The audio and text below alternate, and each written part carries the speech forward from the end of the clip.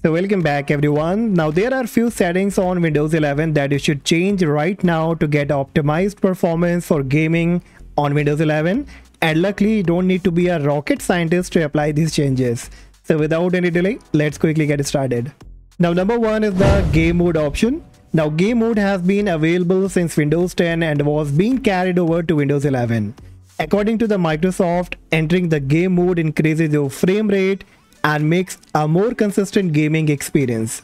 So just make a right click on the Windows icon, go to settings. From the left hand menu option, you have to click on gaming. Here you will find the game mode and it says optimize your PC for the play.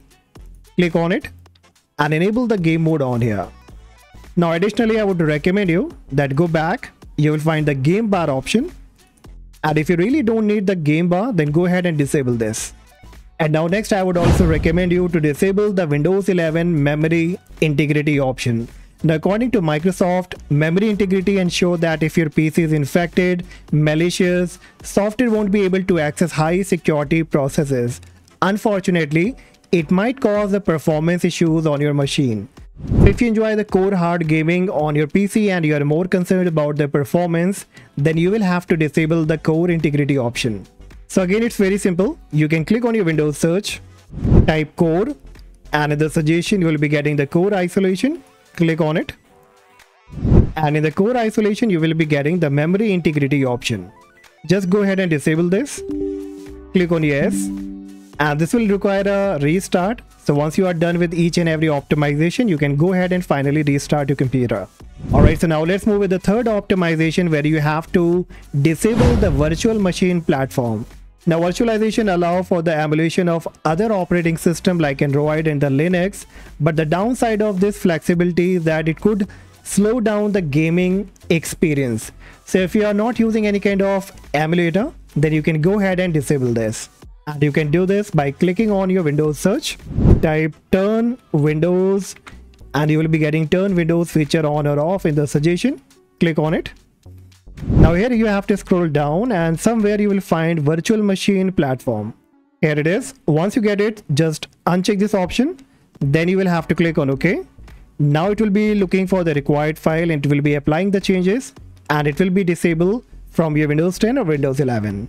And now next you also need to optimize your power settings. Now power settings have been a core part of the Windows since Windows XP. However, most Windows 11 systems come with their power set to the balanced by default, but you need to change this to high performance or the best performance for getting the more extra performance for your gaming. So again, you can right click on the Windows icon, click on settings, click on system. Then you have to look for the power, click on it. Now here in the power mode, it says optimize your device based on power use and performance. So if you are really concerned about the gaming and you're not concerned about the battery saving, like in case if you are on a laptop and you are not concerned about the battery backup, then from the drop down you will have to select best performance. This is a very important tweak that you have to change from your Windows 10 or Windows 11. Next, you also need to manage your background application, as many background applications start up with your PC. While many of them are harmless, some of them can significantly impact your gaming experience. So depending on how much of your system resources are being used, a background application can lead to the frame stuttering or even hangs and crashes. So again, you can come to the settings. From the left hand menu option, you have to click on apps, then click on startup. Now here it will list you all kind of applications that basically start along with your computer, and whichever you don't want that it should come along with the computer that you can manually open whenever you want to, you have to go ahead and disable it. So many kind of bloatware like mobile devices, phone link, OneDrive, Steam, third-party application, WhatsApp, you have to go ahead and disable them because these are the applications that you can manually open whenever you need it. Alright, now next you have to go with a very basic tweak that is updating your operating system and all kind of drivers and software update. Now drivers are necessary to get your operating system talking with its peripherals like your hardware. And you should try to keep your drivers for Windows 11 updated as much as possible, as some hardware like your graphic card, your network card will need frequent update to ensure that you don't get a slowdown in the performance. So what you can do in the settings only, from the left hand menu option, you will have to click on Windows Update. And here you can see I have few updates available. So I can click on check for update, and whichever updates are available, I will go ahead and update it. Now after that, you can come down and you find advanced option. Click on it. And then in the additional option, you will be getting the optional update. Again, click on it. And here if you find any kind of update available, kindly go ahead and update it. And majority of the time you will get it.